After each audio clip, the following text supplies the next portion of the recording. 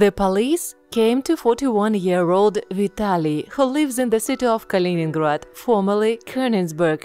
There was an information that the man keeps weapons and explosives at home. The police officers were lucky to enter the front door, as it turned out that Vitaly had mined the back door to avoid possible intruders. He set the explosives and used a World War II German fuse as a detonator. The police had to call demoners for mine clearance. It was decided to destruct the ammunition by detonation, since there was a possibility of an explosion from an old munition.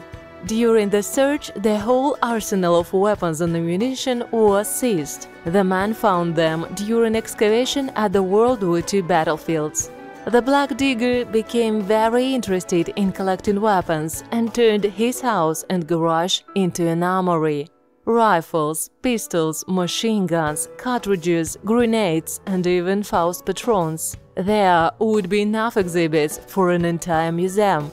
In the shed, Vitaly equipped a workshop in which he restored the found weapons to working condition. Now he faces a prison sentence for illegal possession and alteration of weapons and ammunition.